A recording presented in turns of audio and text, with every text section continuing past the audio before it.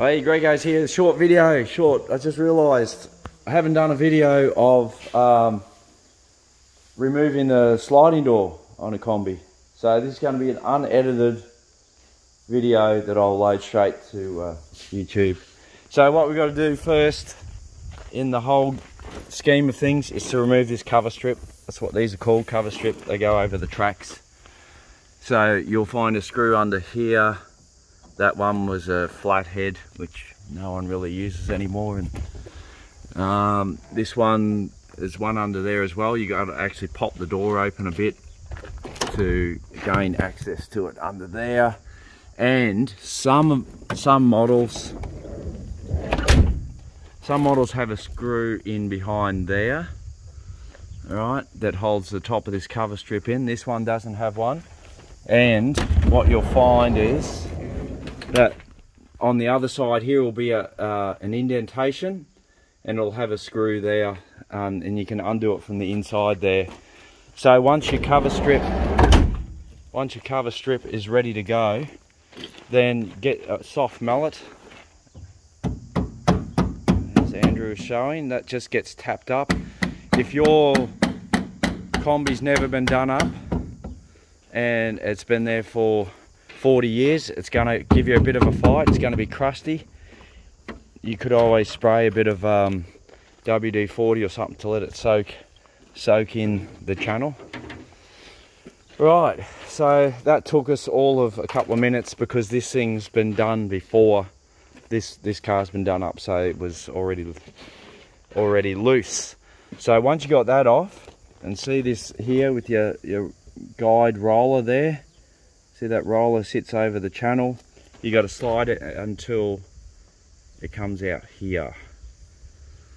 So, hey, oh, I never thought this through. I'm back. Not sure what happened. I was stuffing around with the phone and I switched it off. So, but I'm pretty sure we're up to here. So now we'll just go roll this back. Andrew is going to show you one-handed. No, I'll be able to do it with one hand. No. So you just slide this back, right, and then lift it up out of the groove there. Now it's got to come out. Hang on. Now you got to lean it down to get it out of there, and then it just pulls out the side. Definitely easier with two people, but there you go, zero damage. I've seen some wild footage online of people undoing all that stuff on the bottom. Don't do all that, just leave it all intact. We've got to do some rust repairs on the bottom of this door. So I just thought we'd show you. So all up, that has taken us a couple of minutes. So easy peasy, don't make it hard on yourself. The only time you'll have trouble is getting that cover strip off. That should take longer than actually pulling the door off. Takes 30 seconds. There you go. Put it back on. Hey? Oh well, okay, challenge accepted.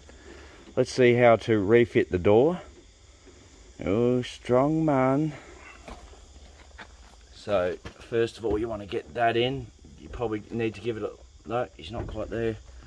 Give it a nudge with the knee. Yes. He's hooked that around in there. Now, hold the door on an angle. Get that in there. And back there. Oh. Just gonna make sure the wheel itself is on the tracks and the guide block is there. How is that? One person, heavy door. With two people it's easier because you can pop this out and someone holds the weight here and another person does that end. But there you go. Don't make it hard on yourself. Do it that way. Goodbye.